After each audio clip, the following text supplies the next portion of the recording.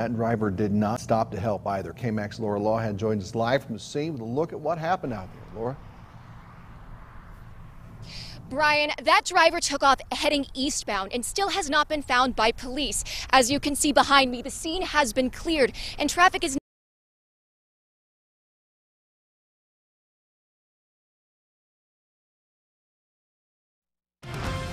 Local, live, late breaking. This is KAMC News at 6.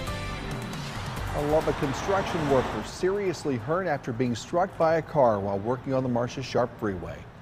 It's good to see you all again. I'm Brian Mudd. That driver did not stop to help either. KAMC's Laughead joins us live from the scene with a look at what happened out there. Laura?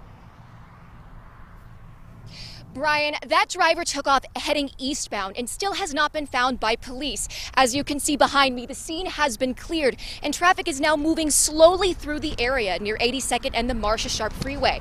LPD tells us that the construction worker is being treated at UMC right now, suffering serious injuries. They say the car hit him at around 2:30 this afternoon, though they're still investigating what led up to that.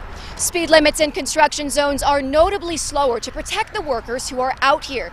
DPS is urging drivers to always look ahead down the road for potential hazards, and they're asking you to slow down if you see them. There is construction going on all across the city right now, and DPS says now more than ever is the time to be alert. This is a developing story, and we'll have more for you here again at 10 and on everythinglubbock.com. Reporting near the Marsha Sharp Freeway, I'm Laughead, KAMC News.